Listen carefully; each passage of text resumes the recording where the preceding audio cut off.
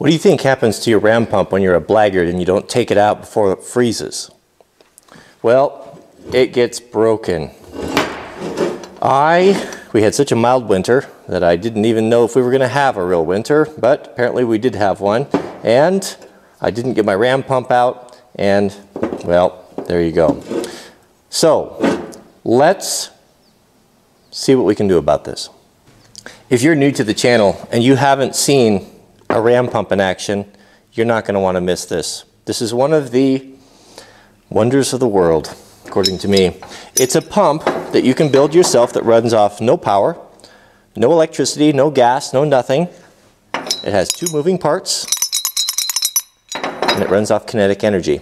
And it pumps and pumps and pumps 24 hours a day, and it is amazing, amazing. So I've got some check valves here that I used last year, and I've always wondered if you could kind of refurbish these or recondition them. I was going to order some new ones, and I thought, well, let me take a look at those and see if I can't refurbish them. Maybe we'll get another summer out of them. All right, this is going to be great. Let's get started here. So this one's okay, and don't worry if you don't understand exactly what this is yet. Stay tuned. I'll explain it to you. It's really interesting. But we need to replace this one. This piece here is actually, I put that on not very long ago. It's really tight and almost new. It doesn't look like it, but it is on the inside. So let's take this off and see if we can't combine it with one of these old ones and get it working again. I just walked back in the shop from meeting the FedEx guy who delivered all of my irrigation stuff. I ordered all my irrigation things, drip irrigation, from Amazon. It was so much cheaper than where my other supplier was. It's shockingly cheap. And so this here, I got to get this thing going first so I can get the water tower filled, and then I'll be doing the irrigation. So I'll share that with you as well, because I really like drip irrigation. It is, it's the best. I am going to be in the market for a new vise soon. I've had this old 6-inch Craftsman, well, as long as I can remember. I bought it used on eBay long time ago, right when eBay was first starting out. And it has been a good vise, but I use my vise almost every day and it's just wearing out. So, yeah, see, it's just kind of getting loose and a little worn. Okay, so that will go in there. Now let's break into one of these. Well, actually, you know what? This being all broken apart, this really is a good teacher's aid here. So a swing check valve. I told you that there was two moving parts in a ram pump, and that those two moving parts are what they call swing checks. And what a swing check valve does is it basically only allows water to go one way. You don't think of it like a dog door, that the water comes through here, or the dog goes through there, and he pushes the door open, and then after he's through, it slams shut, and there's no handle there. Not to mention he doesn't have any opposing thumbs, and he's not smart enough to open the door. He can't get back out. So that's a one-way valve, and that is what you call a check valve. These will be found in lots of different places. If you have a well, at the bottom of your well, let's say there'll be a foot valve or a check valve just like this. Let's say the well would be even hooked right to it. And so if that well has to lift water a long ways and fill up the standpipe, so when it turns on, it will open up the dog door there and water will flow. And then when the pressure switch turns the pump off, this will slam shut. And the nice thing about that is it holds the water right there, and the pump doesn't have to refill the standpipe every time it turns on. Saves energy, it saves wear and tear on your pump. Just a simple, clever design that is so valuable in so many different applications. But I was looking at these, and they look like they're rebuildable, or at least you can take them apart. There's a little nut there that holds the pin.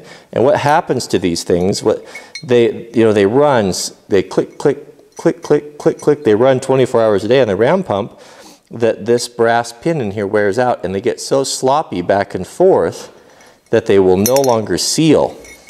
If you look at this old one I have here, this is the one that ran all last year, and if you look in here, you'll see that gate, see how far it swings back and forth, and it's so worn that it can actually close but not close.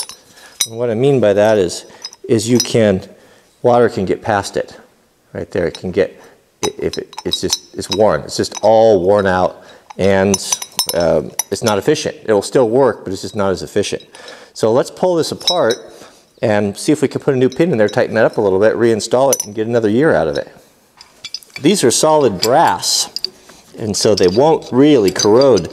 Brass is really an amazing metal. It's a soft metal, so it makes a good bearing surface. And brass is also really good for any type of place where you're in water or you have corrosion. That's why for years ships' propellers and prop shafts and rudders have been made out of brass because it's impervious to salt water. Ships' bells also. I've always, I guess the wrong size there, I've always really liked brass. Don't tell me that's metric. Oh. I guess I'm going to have no choice than to dust off the hateful metric. Stupid metric.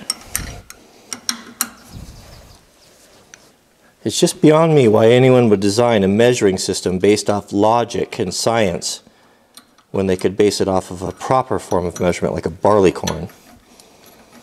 There we go. I see the problem already. Look at that. Look at that. So, see that pin? Let me focus there. See that pin? It's got the steps in it. It's got, see where it's thinner in the middle there and thicker on the outsides? That's not supposed to be that way. That's just worn from all of the working back and forth. Where this has worked back and forth a few, I don't know how many times. Maybe millions, maybe thousands, a lot. Several times a second for a year. That's worn that out. So, that's why it's so sloppy. That's why it's all wiggly in there. That should be reasonably a good fit. So what I think we'll do is let's take the pin out of the other piece, and if it's the same thing, because the other piece doesn't have as much wear in it, let's take a look at it here. So this one froze shortly after I replaced it in the pump, and it never got much use.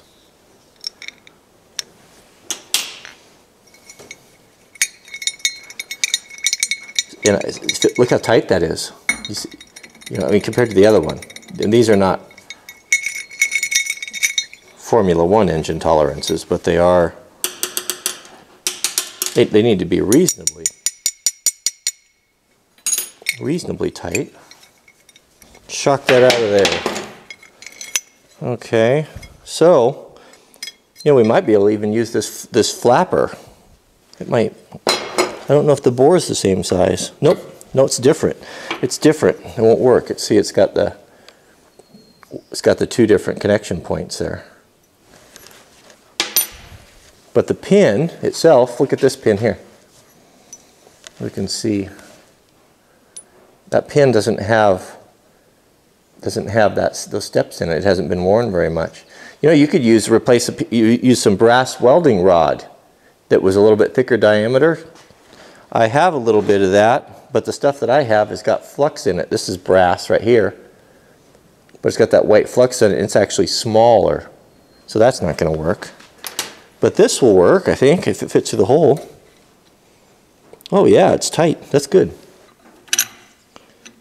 That you can put that new pin in.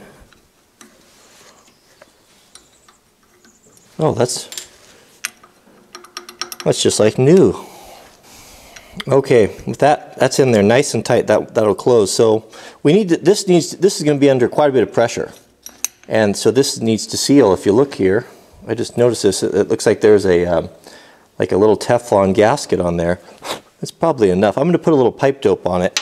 That's this stuff here. I like this stuff. You can use this, or you can use the Teflon tape that I've used in other stuff. I think this might be a little bit better, but it is a little bit messier. I'm going to show you a trade secret that you're not going to learn in anywhere else than here, because it's, well, yeah.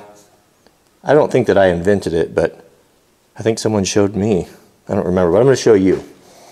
So all of us from time to time use something in a can like this that's got a brush on it, right? and then you get so the brush doesn't reach the bottom when things are running out, whether it's glue or primer, whatever it is that you're trying to get at. What you do is you take your hammer and you start to collapse the can.